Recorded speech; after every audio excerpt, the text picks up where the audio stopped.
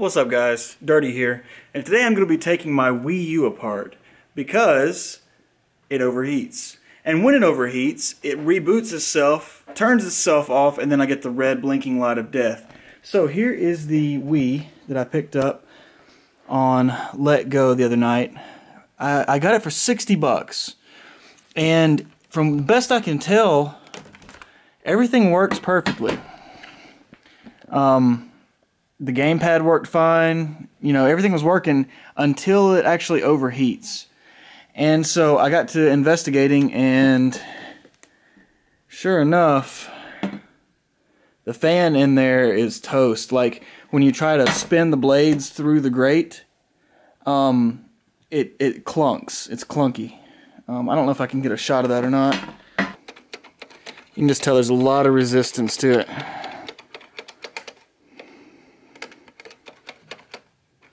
So basically I got on the old eBay and looked up Wii U cooling fan and got this replacement. Now I ordered it Sunday night and it is Wednesday night and it just came in. So that's pretty good shipping times. Alright, so I'm going to go ahead and try to demonstrate what my Wii does when I try to use it.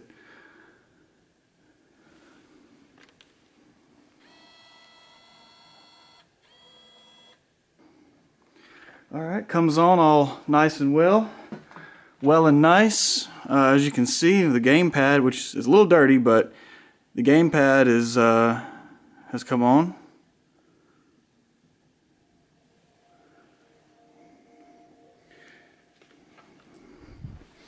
Go ahead and confirm that puppy. As you can tell, the fan's definitely not on. There's no breeze.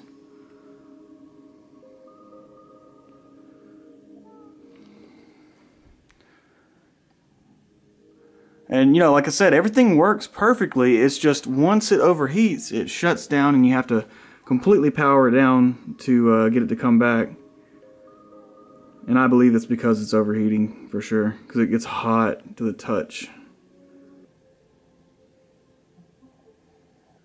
Alright, so it has started to rain, but at the 10:05 mark, the controller lost connection with the console, and the reason is because that mug overheated. And look at this right here. We got the blinking red light of death, and it is extremely warm to the touch.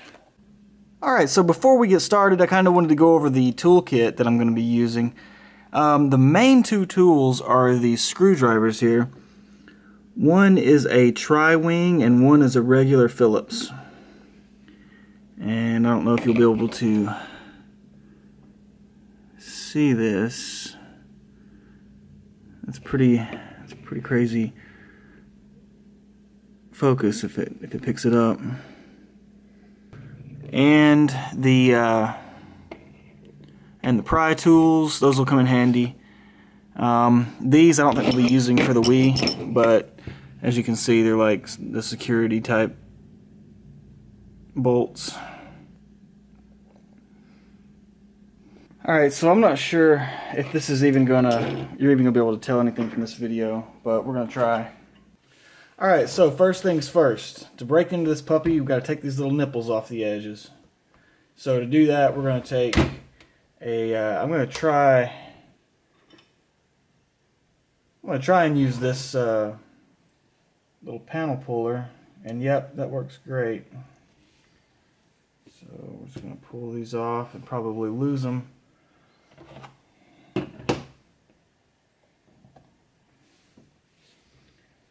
I'm just going to go around these.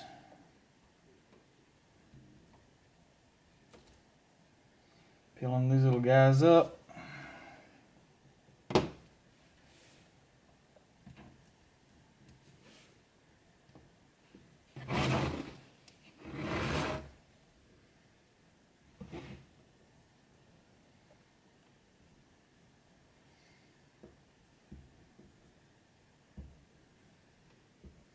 Stubborn little monkey.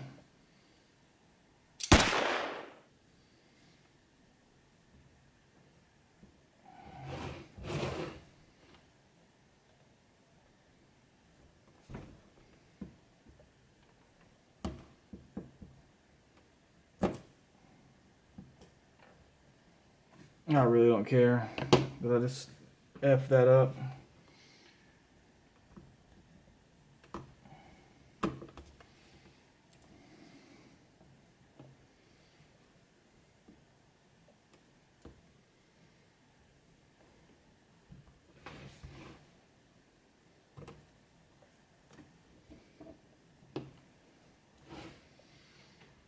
I guess if you actually were trying to do this on a one you paid full price on, you probably want to be a little bit more careful with these. But like I said, I only paid $60 for this thing, so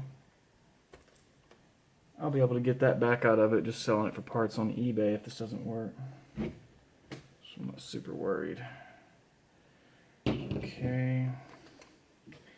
Now we take out the screws, the little screws.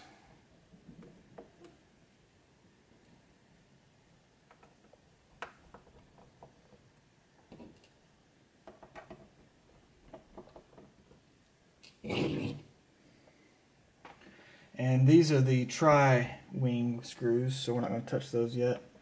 And that's a tri-wing, so let's go ahead and start there.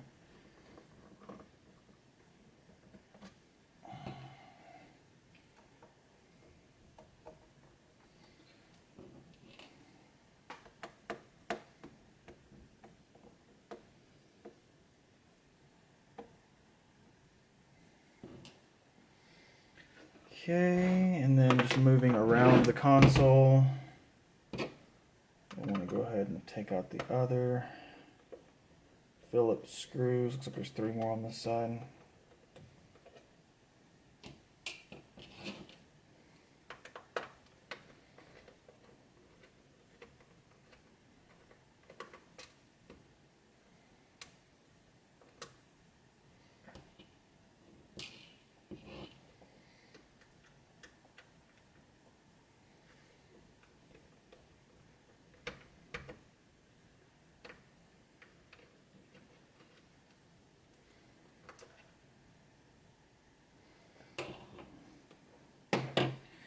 Alright, it looks like we've got this thing pretty well screwed.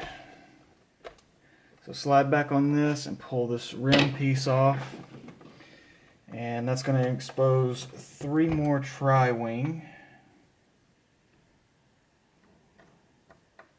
Wrong screwdriver.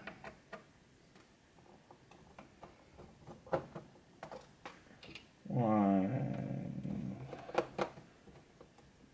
dos, siete. All right. Feels like that might come loose now. Yeah, okay, let me flip this mug over. Mug, my mama said, my mama said. Alright, let me see.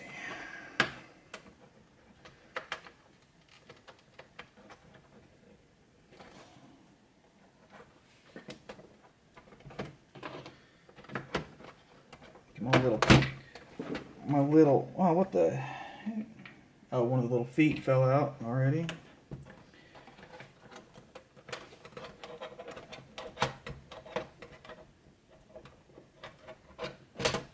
And violin.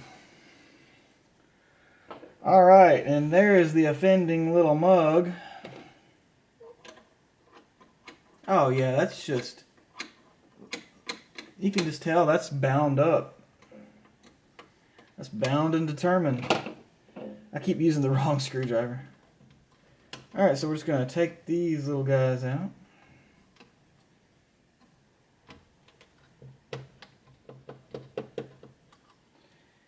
And unplug this little guy. This should lift right out.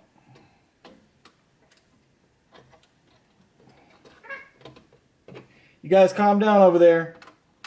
Don't make me get the hose. These hoes be lying. Alright. Squirrel and Yoshi freaking out in the background.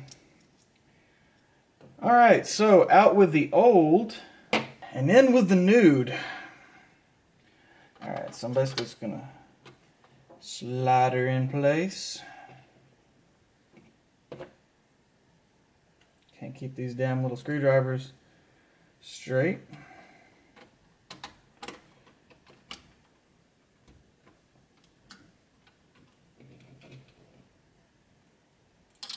Ah. Oh bother. Oh bother. Oh, come on. Come on. Yeah! You always feel good when something works. Alright.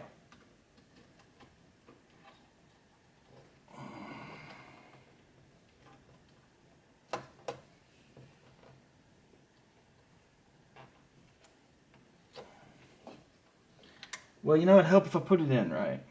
It always helps.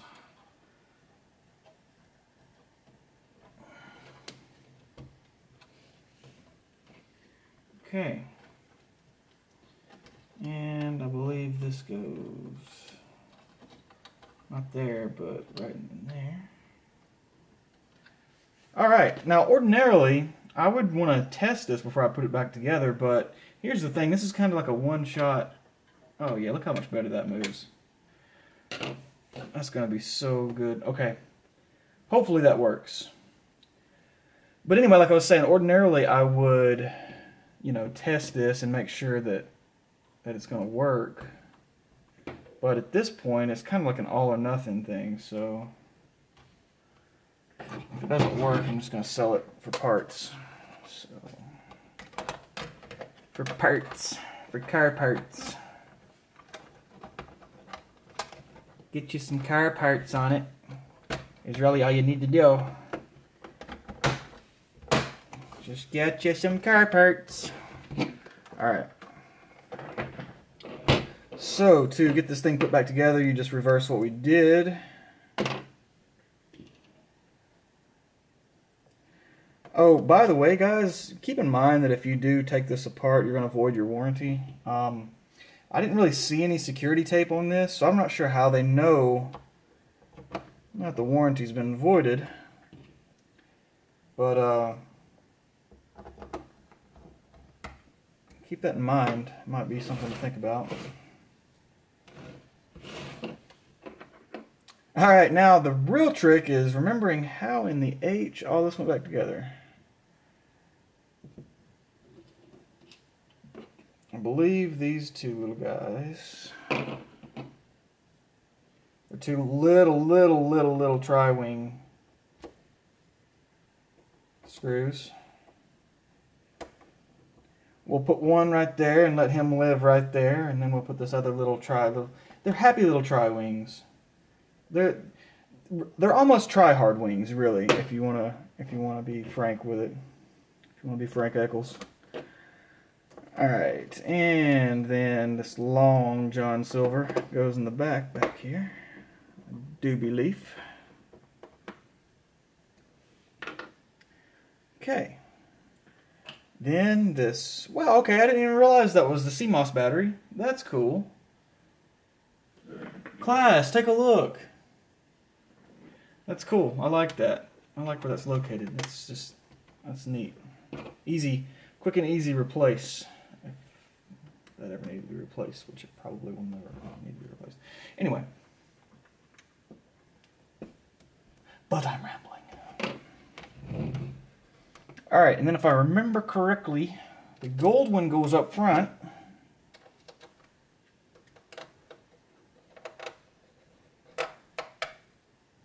Close enough.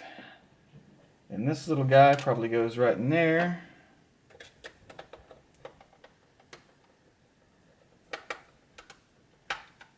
Good enough for army work.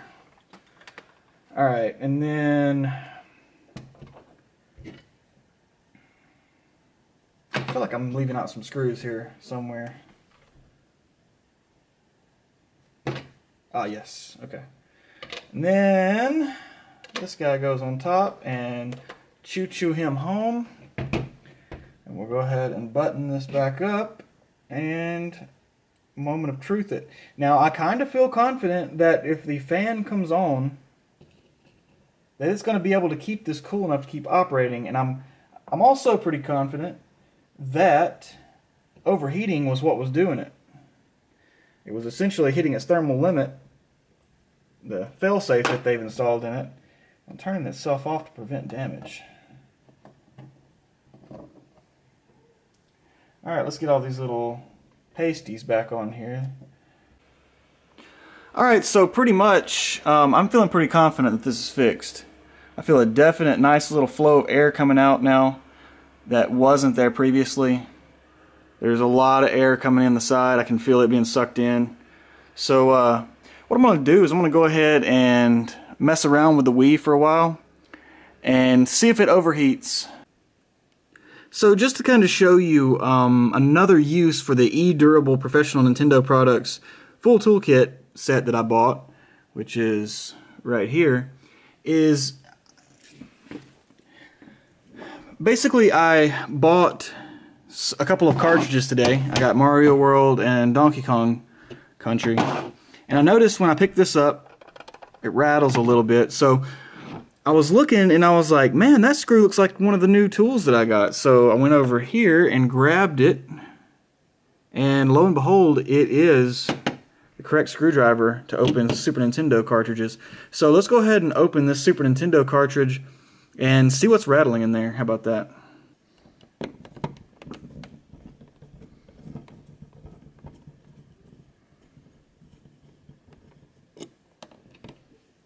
And they're magnetic, which is freaking awesome.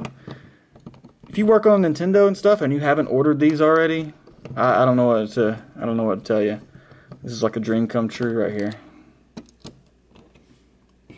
Alright.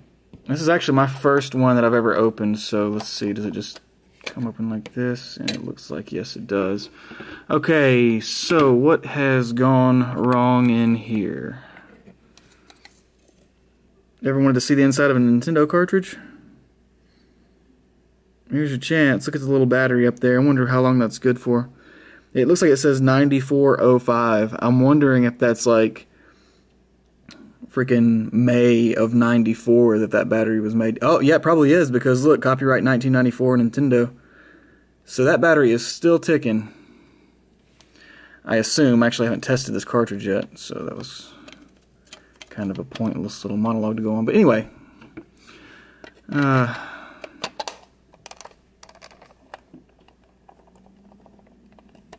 not rattling anymore, so that's cool. So let's just go ahead and put these screws back to it.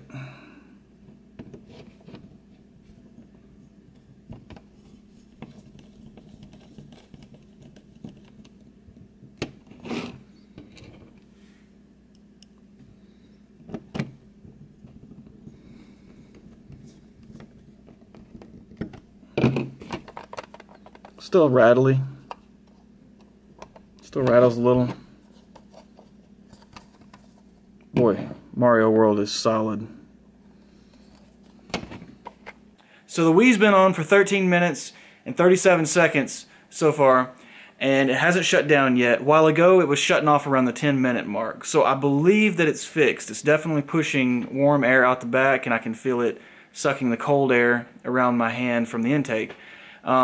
So I'm pretty sure that it's fixed. I'm going to let it go ahead and keep updating, and I'll let you know if it crashes or anything.